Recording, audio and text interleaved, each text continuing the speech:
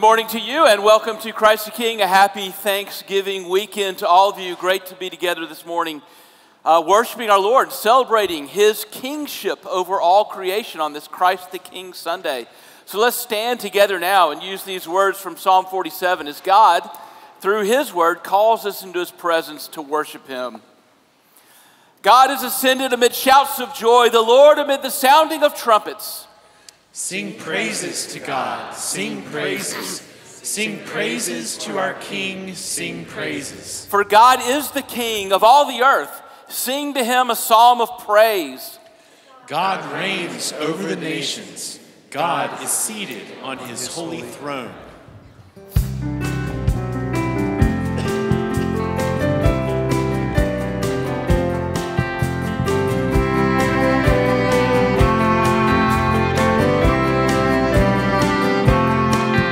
Rejoice, the Lord is King, your Lord and King adore. Rejoice, give thanks and sing, triumph evermore. Lift up your heart, lift up your voice, rejoice again, I say,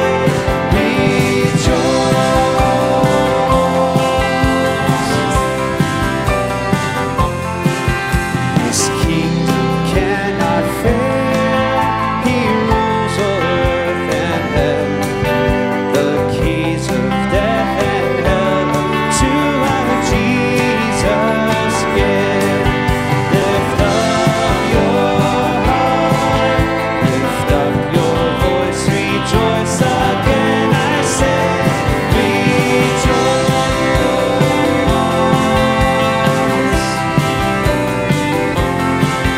He sits at God's right hand till all His foes submit and bow to His command and fall beneath His feet. Lift up your heart, lift up your voice, rejoice again, I say,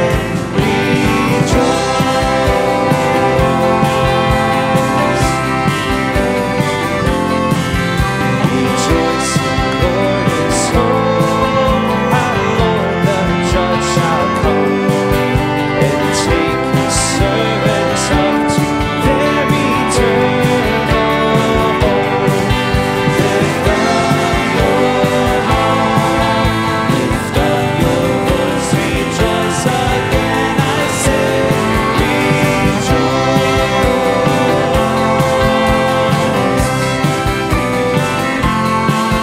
We soon shall hear the angel's voice, the trump of God shall sound.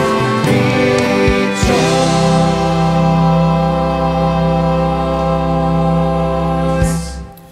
Lord Jesus, we, your people, lift up our voices and proclaim that you are indeed the King over all creation. When you offered yourself once and for all as a sacrifice for our sins on the cross, you sat down at the right hand of God the Father, taking the seat of honor and authority over all creation. We acknowledge your rule in our lives. We acknowledge your rule over all of creation. And we wait with eager expectation for your triumphant return, where you will bring your people to yourself, where every knee shall bow and every tongue confess that you, King Jesus, are Lord. Amen. Whom do we worship as our Lord and King? We worship Jesus Christ as our Lord and King, who being in very nature God, did not consider equality with God something to be grasped, but made himself nothing, taking the very nature of a servant, being made in human likeness, and being found in appearance as a man, he humbled himself and became obedient to death, even death on a cross. Therefore God exalted him to the highest place and gave him the name that is above every name, that at the name of Jesus every knee should bow, in heaven and on earth and under the earth, and every tongue confess that Jesus Christ is Lord, to the glory of God the Father.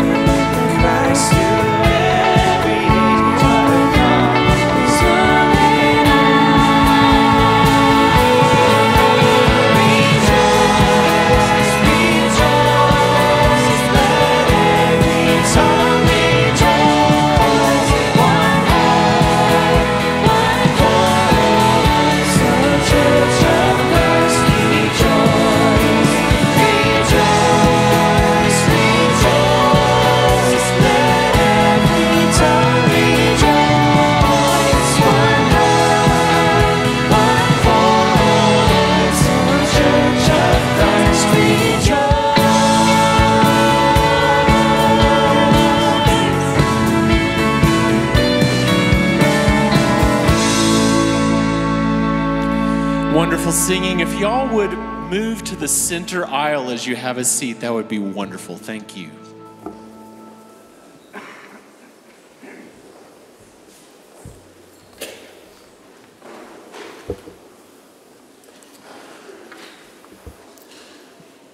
Let us pray.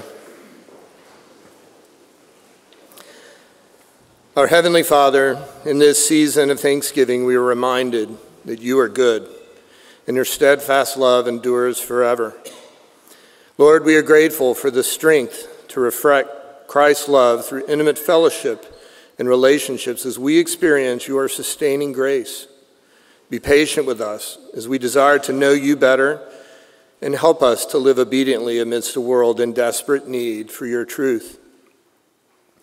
We also thank you for the provision of our daily needs and ask for wisdom to never take such blessings for granted or to assume that they come from our own merit. In our city, we continue to give you thanks for the star of hope and the men and women who serve this community, dedicated to meeting the needs of the homeless and their children.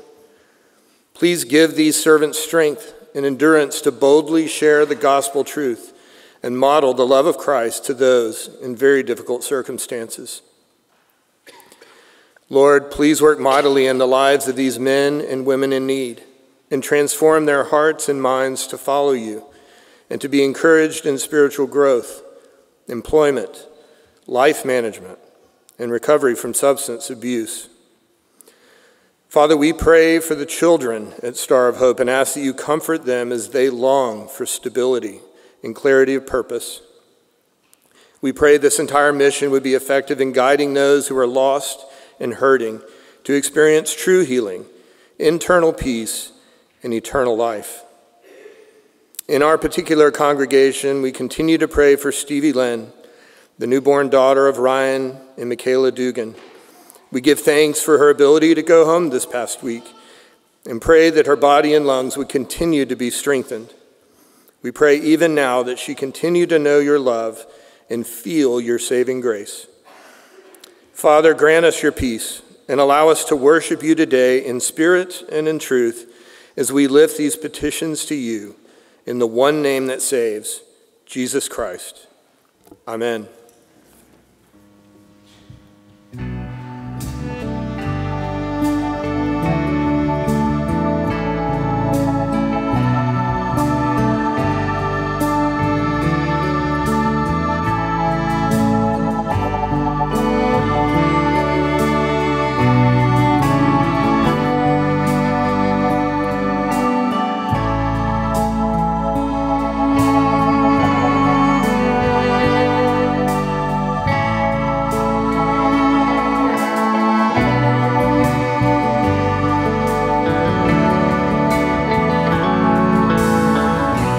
Jesus, with thy church abide, be her Savior, Lord and guide, while on earth her faith is tried. We beseech thee, hear us. We beseech thee, hear us.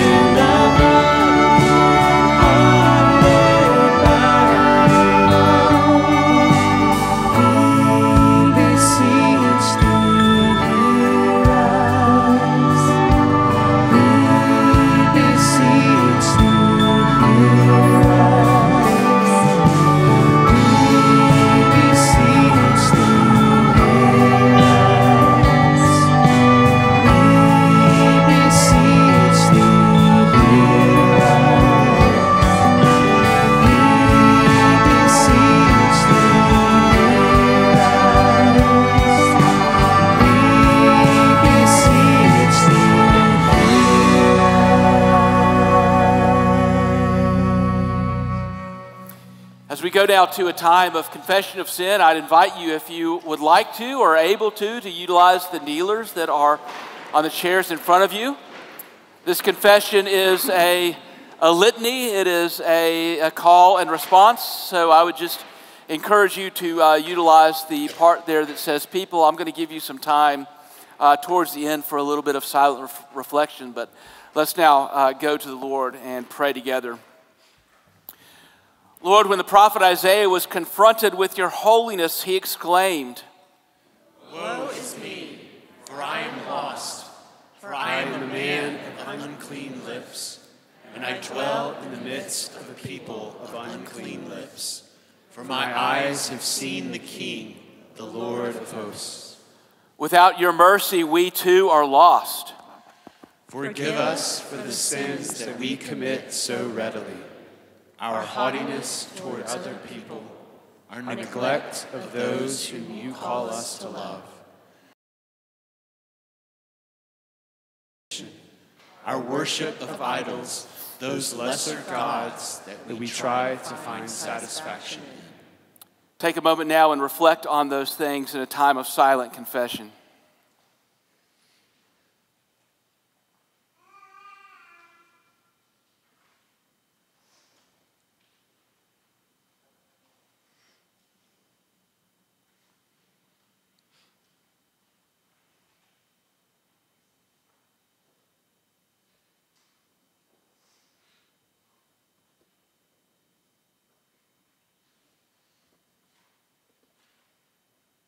Pad that is on the chair to the far left of your row, and to record your attendance with us, we'd love to know that you're here. A couple of announcements this morning before the Grays get to share some great news about a great ministry of Christ the King.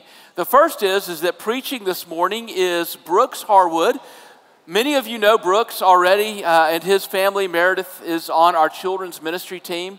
Brooks is the RUF campus minister at the University of Houston, and he and his family worship here with us on a weekly basis here at Christ the King. So we're excited to have Brooks with us this morning to preach God's word, and we know that y'all will welcome him and hear God's word from him. Second, this is the last Sunday before the season of Advent starts. Next Sunday, December 3rd, Advent is not Christmas. It is a season of preparation for Christmas. It is a season of preparing our hearts for the coming of Jesus at Christmas. And we would love to help you do that through you taking one of these Advent devotionals, one per family. These are opportunities for you to utilize for yourself, and they're for all ages, from the youngest of us to the oldest of us throughout the season of Advent. So we invite you to take one of these. They're on the welcome table. I hear that if you're coming to the women's Christmas dinner, you're going to receive one of these, but if you're not, we'd love for you to pick one of these up and take it with you and utilize it for the season of Advent. Also, as you may have known, this fall we've been going through some of the aspects of the impact of your financial generosity to Christ the King and how it is actually impacting lives. And so to share a little bit more about that, Jessica and James Gray are going to share a little bit about the impact of the preschool at Christ the King. So thanks, y'all. All right. Good morning. Like Clay said, we're here to kind of talk about the preschool here at Christ the King. We started attending Christ the King because of the preschool. I remember learning about the preschool after attending the indoor playground with my boys one morning. And so I went on the website and I found Katie Whitehead's name and I emailed her and I scheduled a tour as fast as I could for our oldest, Andrew, who was 2 at the time. After some time in prayer after the tour, we decided to keep Andrew at his current school. Once Andrew started back at his current school that fall, we felt that God was nudging us back to the preschool. So I immediately reached back out to Katie and realized that, God was working through all these decisions, and we ultimately decided to move Andrew to the preschool that following school year. Fast forward a little bit, each year the preschool come up to sing during one of the worship services on a Sunday morning. So we attended church that Sunday to watch Andrew. At that same time, we had it on our hearts to look for a new church home. We were looking for a church closer to home with a great children's ministry. We felt so welcome that Sunday, and the preschool helped us feel connected to other families attending Christ the King. I remember walking out of church that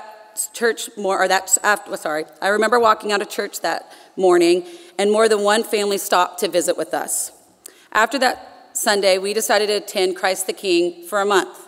We never left and joined as members a few months later.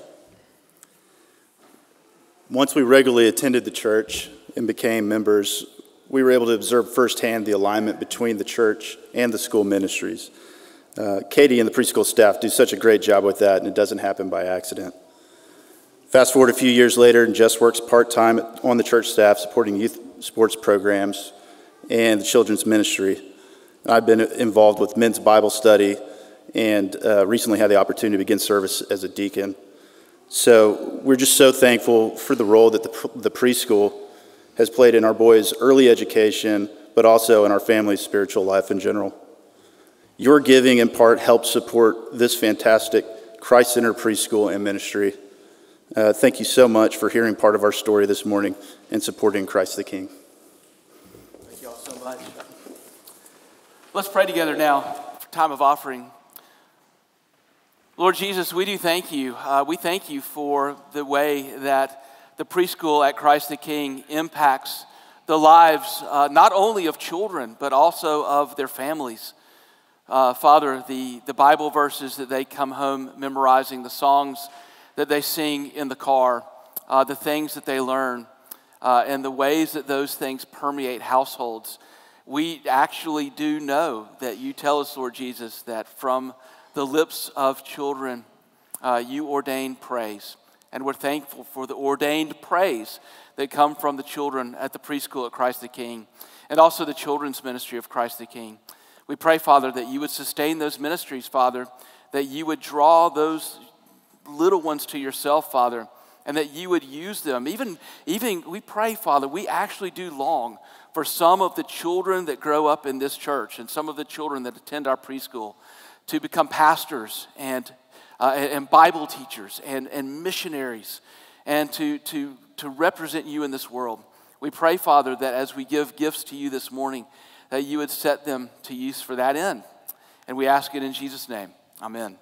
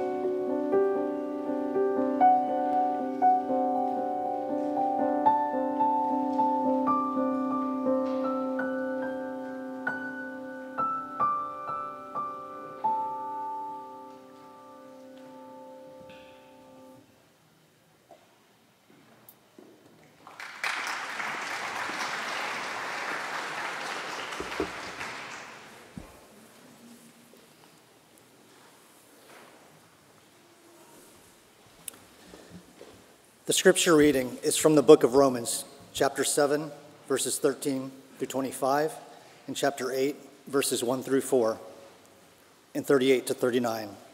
It can be found on page 943 in the Black Bibles.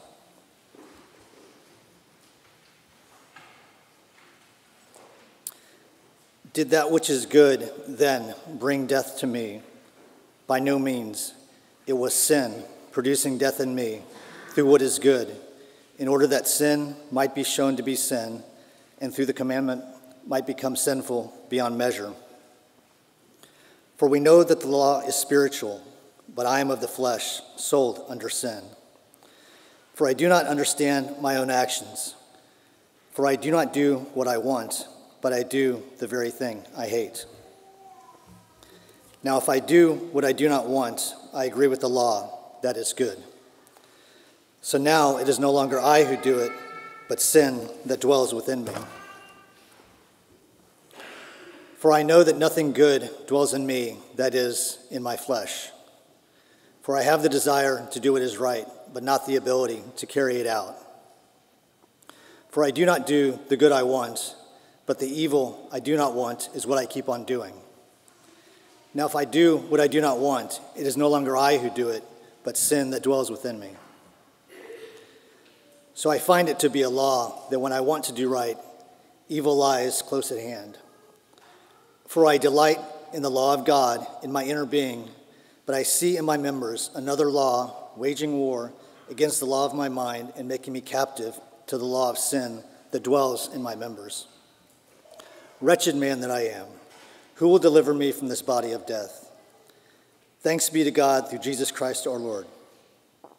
So then, I myself serve the law of God with my mind, but with my flesh I serve the law of sin.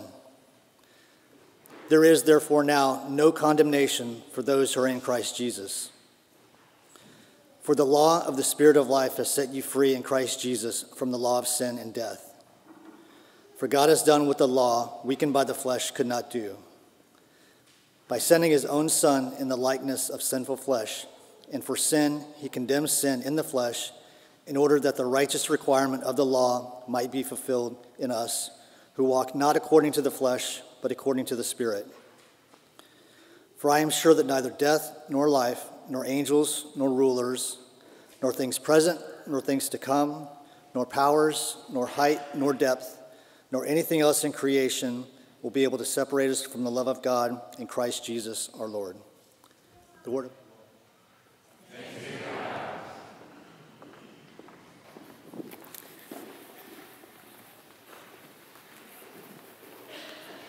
Mark, thanks for that reading. I don't know if he knew he was going to be reading that much, but there you go.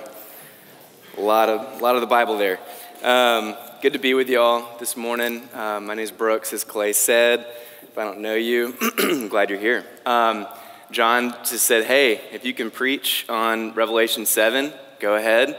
But if you just want to preach on something random that you've already done, do that. And I said, let me preach on Romans 7. So here we are. I will say, this is actually one of my favorite passages in the Bible, and I hope it's encouraging to you. I think it poses a question that I have, that you have, which is, how can God keep loving me? How can he keep giving me his care and giving me his love, especially in light of the fact that we sin, in light of the fact that we are not always lovable. You know, a few years ago, I think Sophie was probably 3 years old at the time, and she had discovered chocolate for the first time, and she just wanted it always. And I walked in the room, it was probably like a Saturday morning, and I'm getting ready to make her breakfast, and she goes, Daddy, can I have chocolate? And I'm a good parent, so I said, no, you can't have chocolate, And so I walk away, I start making her real, food, real breakfast, and she is on the couch. I come around the corner, and I see a full opened wrapper, a chocolate bar. It's in her mouth. She's looking at me. Her eyes are wide. She knows she's done something wrong. I look at her, and I say, hey, baby, you shouldn't have had the chocolate. I told you no, but I love you. Give me the chocolate, And I said, but don't worry, I love you. My first impulse was to tell her that I loved her. My first impulse was to reassure her of the fact that she hadn't lost my love. She had done something wrong. She had done something she shouldn't have done. And that's precisely the moment she needs to be told, you've done something wrong, but I still love you. But that's us with God. That's completely us with God. We have said things, we have thought things, we have done things that if they were on this screen right now, we would leave. If they were projected up there right now, we would walk out. And so we need to hear what Paul says here. Paul spends the majority of this letter convincing Christians in Rome of this one point. How can you be considered righteous before God when you're not righteous? And he gets right here in the middle of the letter to talk about the fact that we still sin, and yet God keeps loving us in spite of it. So if you're going to walk away with anything, I want you to walk away with this. First thing, that real believers really struggle with sin. The second thing, you're not defined by the worst thing that you've ever done. And then the third thing, there's actually nothing you can do to separate you from the love of God in Christ. So real believers really struggle with sin, and then you're not defined by the worst thing you've done. There's nothing you can do to separate you from the love of God in Christ. It's fascinating. Right before this, we didn't read this, but Paul, he starts building a case. He starts talking about the fact that the law of God can't make us righteous, that we actually can't earn our righteousness before God by keeping God's law. And so this rhetorical question comes up right before this, which is the law worth it then? Is the law of God good? If it can't actually make me good before God, what's the point of it? And Paul begins to say, yeah, there's actually nothing wrong with God's law. The problem is you and me. We're the problem. Because of our sin, we defy and reject and push against God's law, so we can't keep it. The problem's with us. And then he says what he says here in Romans 7. And the question that many theologians have had is this: who is Paul talking about?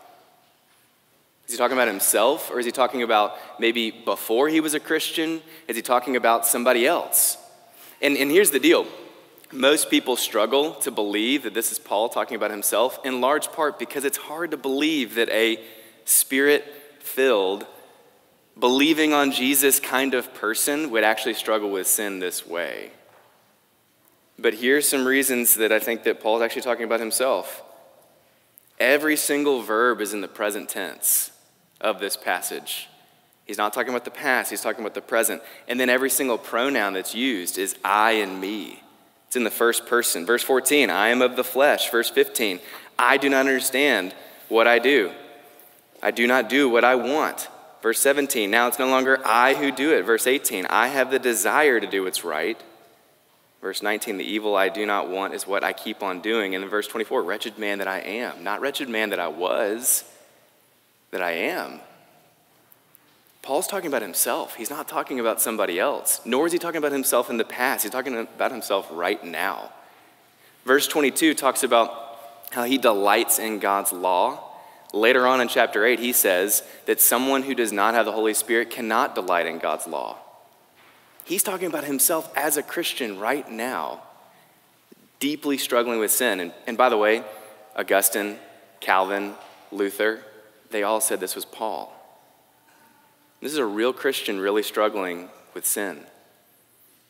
And he's having a hard time, because what's it like? What's his experience like? It seems like addiction. That's what it seems like. Look, I looked up the definition of addiction, so here you go. Addiction is an inability to stop using a substance or to stop engaging in a behavior even though it may cause psychological or physical harm. Look at verse 15. He says, I don't understand my own actions, for I do not do what I want, but I do the very thing that I hate. Verse 18 and 19, for I have the desire to do what's right, but I don't have the ability to carry it out. I don't understand, or I do not do the good I want, but the evil I do not want is what I keep on doing. He keeps doing things he doesn't want to do. That's addiction. Verse 21, so I find this law that when I want to do right, evil lies close at hand. There's like this addictive power, this background whispering that keeps pulling him back to something that he doesn't want. And yet he does it anyway. Verse 23, I see in my members another law waging war against the law of my mind and making me captive to the law of sin that dwells in my members. He's not talking about a little feeling. He's talking about a war, a battle. And sometimes he gets beaten. He gets pulled into this. Wretched man that I am. He feels miserable. He's broken. He's beat down. It's fascinating he talks about law. If you notice this, he says the word law over and over and over again. And what is a law? A law is anything that actually drives your behavior. It tells you what to do. Like if you went to a museum later on today and it says, do not touch this painting. That's the law. You might want to touch it. Traffic lights, it's red, stop, you don't go.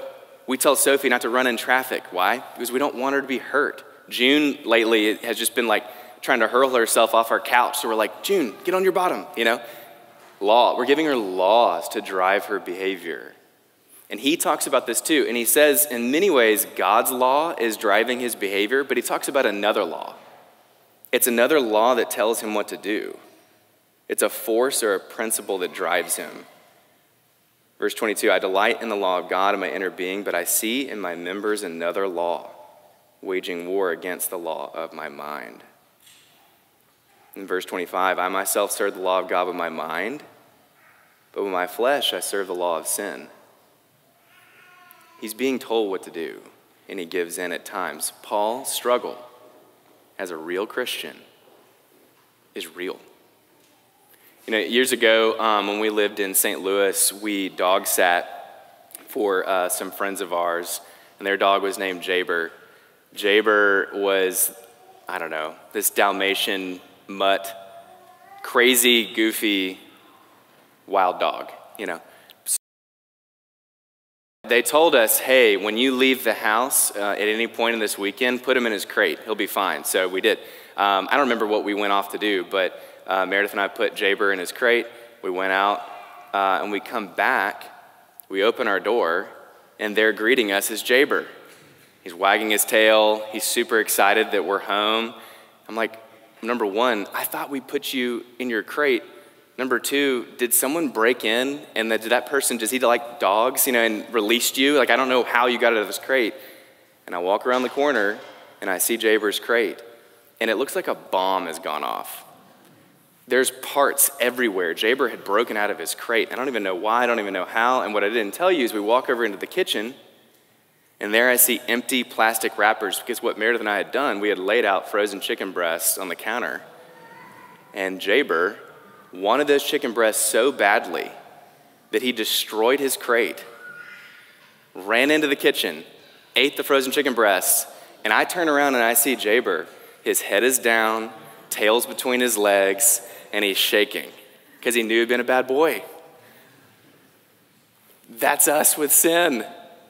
That's what Paul's describing. He's saying you want it, and you know it's going to hurt you. You know there's going to be consequences, but you do everything you can to be able to get it. And he's saying this is wretched. This is something I don't want to be in, and yet that's what we find ourselves in.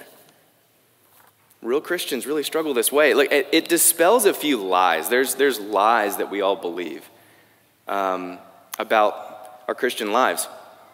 The first lie, if I were a real Christian, I wouldn't be struggling this way. If I were a real Christian, I wouldn't be struggling this way. You could say that Paul, not only is he a real Christian, he's a super Christian. He wrote 13 letters of the New Testament.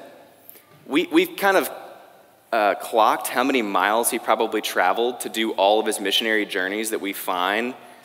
He traveled over thousands of miles. It's like 10,000 miles on foot over the course of his Christian life to be able to tell people about Jesus. He loved God and he knew he was loved by God, and yet here he is really struggling.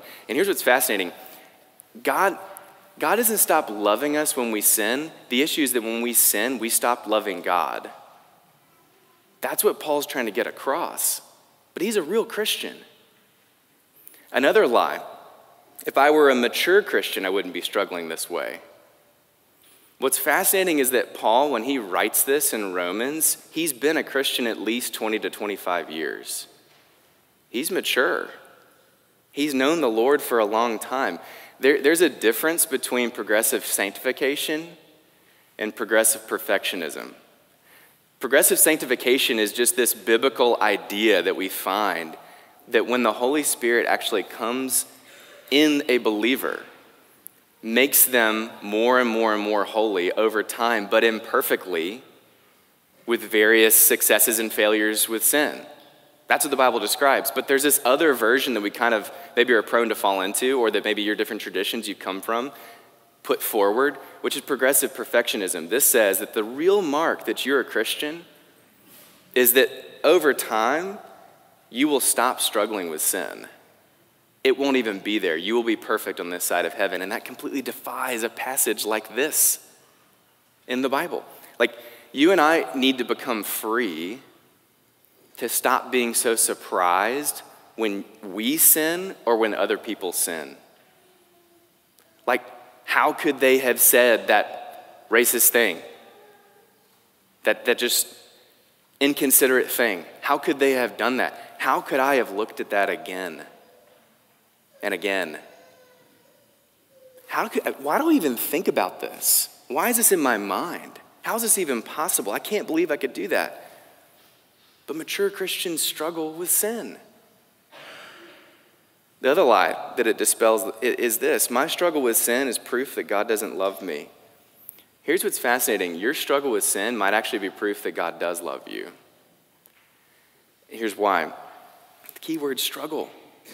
Paul over and over is talking about the fact that he doesn't like this. He doesn't like what he's stuck in. It's a war. It's a battle. It's something that he's trying to get out of. He doesn't love what he's doing. What is true is that if you and I defy God and we don't care at all about it for a long amount of time, then maybe you have not experienced the love of God.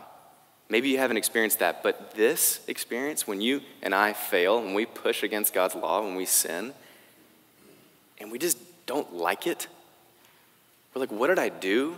Why did I do that? That's actually proof that God's love is pulling you back to himself. Tim Keller, he once said that sin for the believer is like a wounded bear. What he meant by that was that a happy, healthy bear is not a problem for us. If you come in a clearing and a happy, healthy bear is there, that's no big deal. But if a wounded bear is there, they're going to lash back. What's happened with the cross is that sin has been wounded in you, and it's lashing back with its final breaths. It knows, and it pulls and it struggles because it's almost done with. Your struggle with sin isn't proof that God has stopped loving you. It's actually proof that he's continuing to love you. He's pulling you back. Real Christians, they really struggle with sin. You're also not defined by the worst thing you've ever done.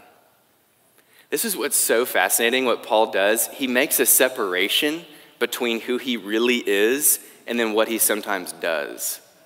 You notice this in verse 16.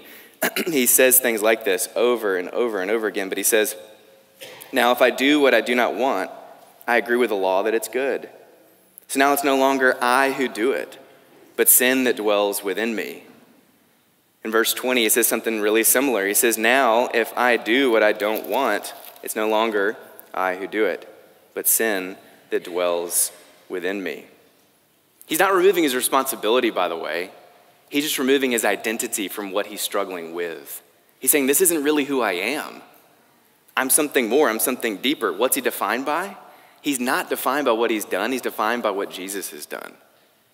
That's what he begins to say. He says this over and over, and that's why at the very end of chapter 7, he starts saying, who will save me?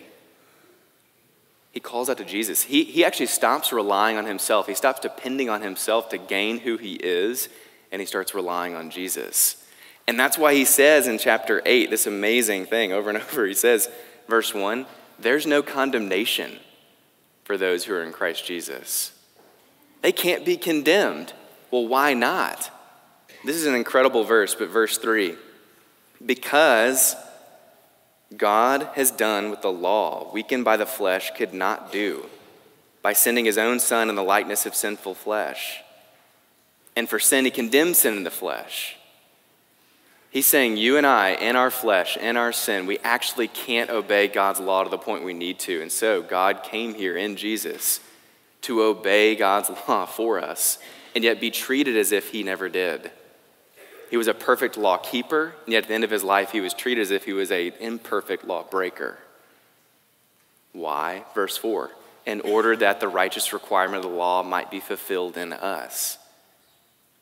Jesus actually fulfills our righteousness. At the end of Jesus' life at the cross, he does not say, keep struggling, keep going, keep working, keep striving. Those Buddha's last words were keep striving. He doesn't say stop sinning. He doesn't say be better. He doesn't say any of that. He says it is finished. Jesus' words on the cross were, it's done. And what did he finish? He finished sin's debt against you, but he also finished God's righteousness for you. It's all done. It's all finished. God can't stop loving you because he actually looks at Jesus and he sees him as perfect, and so he sees you as perfect. This is amazing. I mean, when you and I are worrying if God might stop loving us, we have to stop looking at ourselves and start looking to Jesus. You know, you might have heard about this, but in the 70s, a man named Rick Hoyt was born. Rick was a spastic quadriplegic with cerebral palsy, so his muscles didn't work properly, and he couldn't walk. He was in a wheelchair his entire life. And when he was in middle school, he came to his dad, Dick, and he said, Dad, I really want to run in a race. Can you push me through a race? And so his dad agreed. His dad ended up doing a little bit of training, never really ran in his life, and he ran a 5-mile race, pushing his son in a wheelchair the entire time. And after that race, Rick said this, Dad, when I'm running, it feels like I'm not handicapped. After their initial 5-mile run, Dick and his dad began running every day. He began training. He put cement bags in a wheelchair while his son was in school just to be able to emulate the weight. And he got faster and he got stronger. And so their next race was a Boston Marathon. It's a 26.2-mile trek through downtown Boston. Dick pushed Rick the entire way. The next race was a triathlon.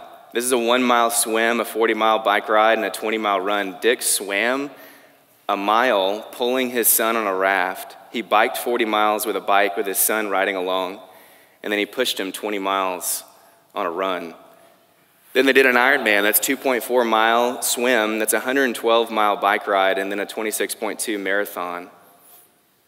Over the next 39 years, Dick would carry his son through 1,130 endurance events, including 72 marathons, 6 Ironman triathlons, 32 instances at the Boston Marathon, and they were inducted in the Ironman Hall of Fame. This is what Dick said about his son. He's the one who's motivated me, because if it wasn't for him, I wouldn't be out there competing. What I'm doing is I'm loaning Rick my arms and my legs so he can be out there competing like everybody else. This is the gospel. You can't run this race. I can't run this race. And so Jesus ran it. He actually carries us through it. He pulls us through it, and we do fall down, and we do mess up. And he says, stop looking at yourself and look to me. I'm pulling you through. Well, if this was true, it is true, but if you believe this were true, what would that do to you? The first thing it should do is you should stop hating yourself. It earns you nothing with God. When Sophie defies me, it is right if she feels bad about that. It's not right for her to stay in that, because she doesn't earn any of my love by feeling bad. I love her because I've chosen to love her as her father. That's what God's done. You can stop kicking yourself. He can't love you anymore because he looks at you and he sees Jesus. He sees you as a perfect son or daughter. He's pulling you through. It also means we have to stop relying on ourselves. I mean, you notice this, Paul, he's kind of come to the end of himself. He says, who's going to save me? It's not me. He says, Jesus has to do this. And what's fascinating, this can be overlooked, but it's not just him relying on Jesus. It's him relying on each other. And you might ask, well, where is that? He's writing a public letter about personal sin. Imagine Paul writes this. How many people afterward would have been like, Paul, are you doing okay? Can I help you? He's come to the point where he's actually willing not just to rely on God, but to rely on God's people. We have to rely on God's people, yes, or God, yes, but we also have to rely on God's people. That's how he meets us. We rely on each other. We also have to stop numbing. That's what we end up needing the most, right? When we numb, all that is just another version of self-reliance and self-hate. It's when you feel bad, when I feel bad, I just pour myself into whatever. Work, busyness, sex, religious devotion. It can be good or bad things, and you just pour yourself in it just to feel a little better, but it won't work. It never does. We think it will, but it won't. It's like we think it'll make it all better, but it doesn't. You are not the thoughts that you hate. You're not the things that you despise about yourself. You're not the worst things you've done. That's not who you are. And there's nothing that we can do to separate us from the love of God in Christ. That's what he ends with. It's impossible for God to stop loving you. That's what he says in verse 38. In verse 39 of chapter 8, for I am sure that neither death nor life, nor angels nor rulers, nor things present, nor things to come, nor powers, nor height, nor depth, nor anything in all creation will be able to separate us from the love of God in Christ Jesus, our Lord. You know what's in creation? Paul. There's nothing Paul can do to separate him. You know who else is in creation? You. There's nothing you can do to separate yourself from his love. Why? The simple reason is that he's already seen the worst of you and decided to die for you anyway. He's already seen the worst of me. He decided to die for me anyway. The beautiful thing about having kids, you start reading books that you never would read on your own. Corduroy the Bear is a great book. And it is this. It exemplifies this. Here's the basic story of Corduroy the Bear. Corduroy is this little bear in a department store. This girl named Lisa wants to buy him. Her mom says, we've already spent too much. We can't. And by the way, Corduroy has a broken shoulder strap. His overalls are broken, so you don't want him. So they leave. And so Corduroy wakes up, and he doesn't know this. He doesn't know that he's broken. And so he spends the rest of the book, the rest of the story, trying to find a button, trying to fix himself, trying to prove that he's purchased, that he's worthy to be purchased. And he doesn't succeed. He doesn't find this button. You see where I'm going, right? The next morning, he wakes up, and there Lisa is. And Lisa says, I actually took my whole piggy bank, and I've spent it all, and I'm going to buy you and bring you home. And then she gives him the button that he needs. She fixes his overalls. She saw him when he actually was broken, and yet spent everything she had to buy him. That's exactly what God has done in Jesus. He's seen you when you were broken. He's seen all the bad things about you that you hate, that you don't want other people to see, and yet he still died for you anyway. So the key is this. Then why now, when you sin, would he change his mind? He won't. He can't.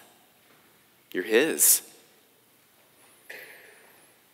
You and I can be patient with ourselves and with each other because God's been so patient with us. He's been so kind to us. We can actually be compassionate toward what people are going through and be less judgmental because he's locked himself in with us like this. It just gives us so much more. We can also be honest. We can be way more honest than we ever were. At the end of the day, I really shouldn't care what you think of me because the God of the universe thinks so highly of me because of what he's done in Jesus. Not because I deserve it, but because of him. So I can be honest with you. You can be honest with me. You can be honest with each other. That's what Paul's doing. He's trying to model this right here. And at the end of it all, what's so amazing about this is that if you accept this is true of you, you get to remind people of these things. Like when people really fail, when they really sin, when they do the things they hate, you get to say, hey, real Christians, they really struggle. And you're not that struggle. You're not defined by that. You're more. And you actually can't do anything to separate you from the love of God in Christ. It flips the question. The question in the beginning for all of us is, how could God keep loving me? The real question is, how could he not? Because of what Jesus has done. He's going to keep loving you because of him. Let's pray. Lord, thank you. Thank you for this gift. Thank you that you've done everything we need to be able to be lovable and worthy and righteous before God. Thank you for earning that for us and then saying, I'm never going to let you go. Father, I pray this would give us calm, this would give us peace, this would give us joy, this would help us to actually treat others in that same light. Thank you for this gift. I pray this in Jesus' name. Amen.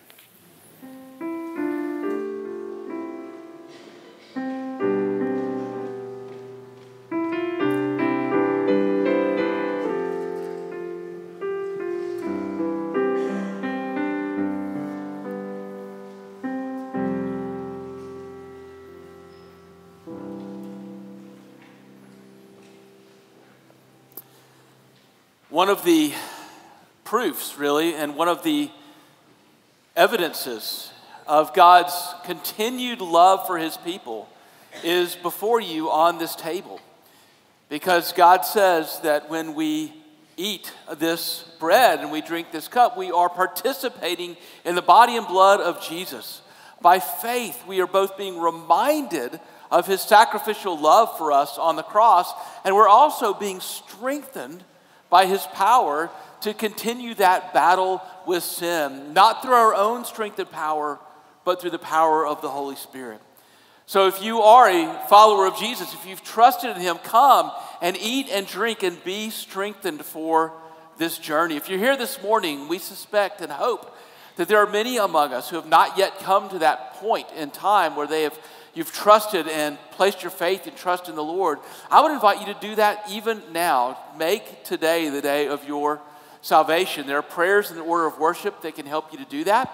You may come forward in this time if you wish with your arms crossed and receive a prayer or a blessing, or you may remain seated and pray and contemplate those things that you've heard this morning. And now the Lord be with you. And also with you. Lift up your hearts. Lift them up to the Lord. Let us give thanks to the Lord our God. It is right to give him thanks and praise. We thank you and we praise you, O Lord, that you sent your Son Jesus to die for us while we were yet sinners. You died for us, Lord Jesus. We did not make ourselves beautiful for you, but you are making us beautiful. You are forming us more and more into the image of your Son, and you're using this meal to do it. And I pray that you would use this meal and this time to that end. In Christ's name, amen. Our Lord Jesus, on the night in which he was betrayed, took bread. When he gave thanks, he broke it, gave it to his disciples, and said, "Take and eat. This is my body, which is given for you." Likewise, after supper, he took the cup, saying, "This cup is the new covenant in my blood. Do this as often as you drink it in remembrance of me. For as often as we eat this bread and we drink this cup, we do show forth the Lord's death until he comes again. Therefore, let us proclaim the mystery of faith. Christ has died. Christ is risen. Christ will come again. Christ, our Passover, has been sacrificed for us. Therefore, let us keep the feast. The gifts of God are for the people of God. Come and feed on them in your hearts by faith with thanksgiving.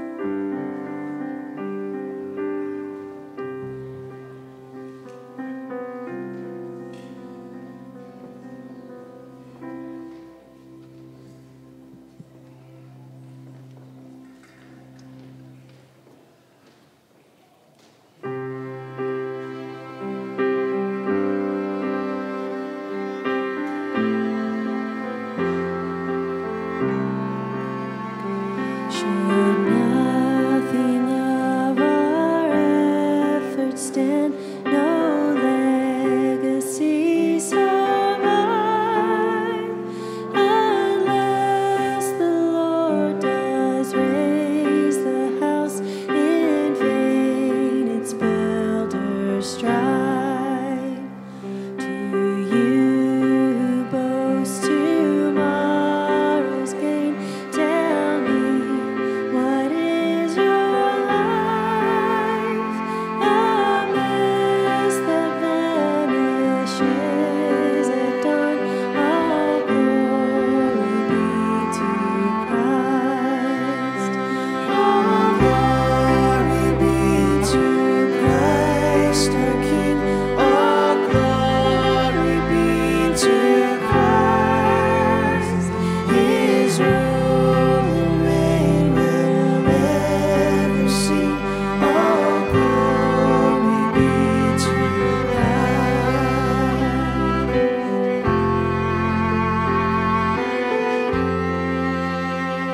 His will be done, His kingdom come on earth as is above. Who is Himself our daily bread? Praise Him, the Lord of love. Let living water satisfy the thirsty with a prize. We'll take a cup of kindness yet. All glory be to Christ. All glory be to Christ our King. All glory be to Christ. His rule and reign will never cease. All glory be to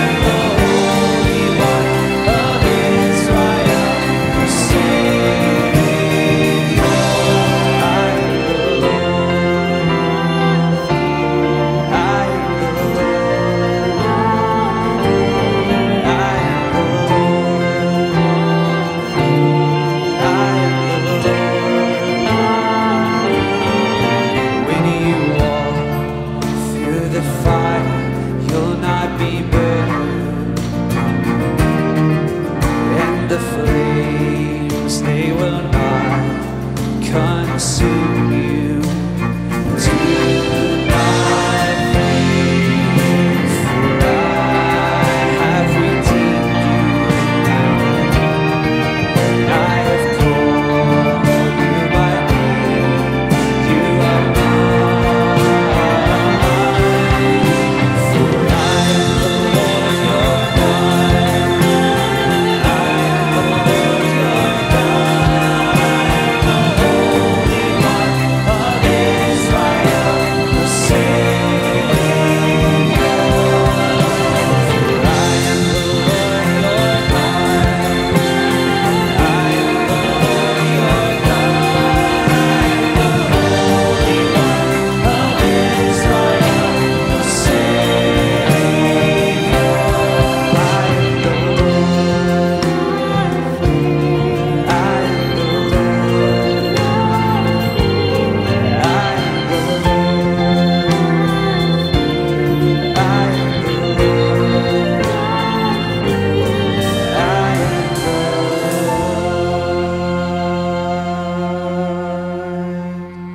Now lift up your hands and your heads and your hearts and receive this blessing. Go from this place into the world to serve our God and King. We go in the name of Christ. And may the blessing of God Almighty, Father, Son, and Holy Spirit be among you and remain with you all. Thanks be to God. Amen. Praise God from whom